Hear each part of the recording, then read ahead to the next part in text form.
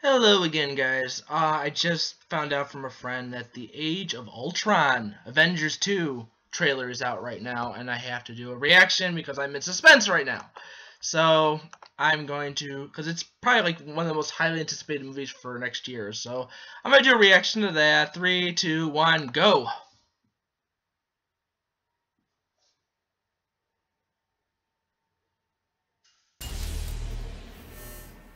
I'm gonna show you something beautiful.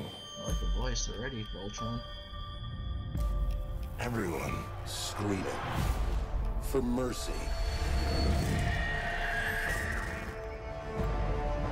You want to protect the world, but you don't want it to change. You're all puppets, tangled in strings. Strings.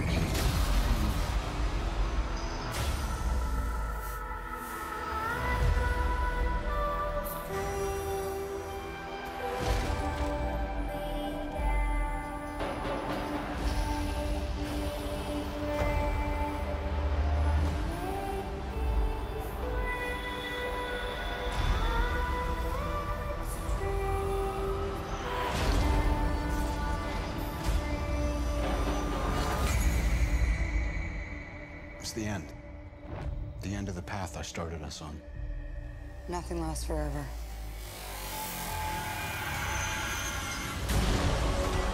Hulkbuster.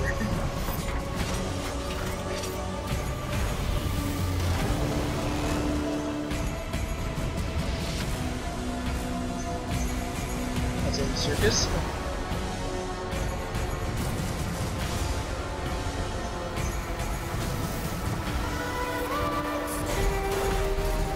Now I'm free.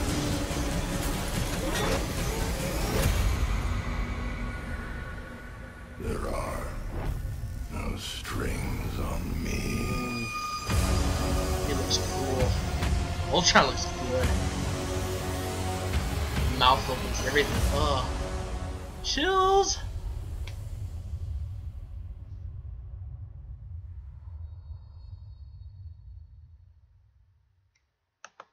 Wow. That looks awesome, man. And there's like a part where like Thor picked up Tony and just like like he was mad at. I think it was like because he said that about maybe that was after Ultron broke loose and started wrecking havoc and everything. He's like blames Tony for it. He like grabbed him by the throat, and then you got Hulk, battling the Hulkbuster, and then you got Ultron talking, which is awesome. I thought he was just gonna talk through his like a muzzle or something, kind of like Iron Man did.